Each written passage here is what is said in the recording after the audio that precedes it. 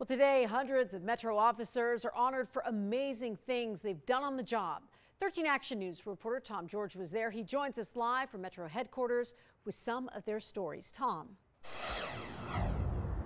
Well, Trisha and Steve, these are some of the stories that we don't always get to hear every day. But earlier at this ceremony, it was filled to the brim in that room of officers doing everything from saving lives to rescuing people. We also listened as one group of officers stopped an assassination attempt on then presidential candidate Donald Trump. Now, this all happened at Treasure Island last year when Donald Trump was giving a speech. That's when a group of Metro officers saw a man rush up to one of them and then try to grab his gun out of a holster.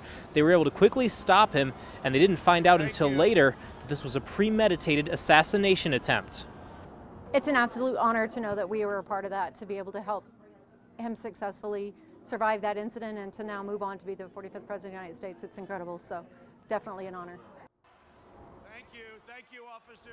Now, those Metro officers say that required some quick thinking in that situation because at first they thought this could have been a diversion in order for another attack to happen on then candidate Trump. But they say they also found out later that if those Metro officers hadn't stopped that man, he allegedly told Secret Service he was planning a similar attack later on.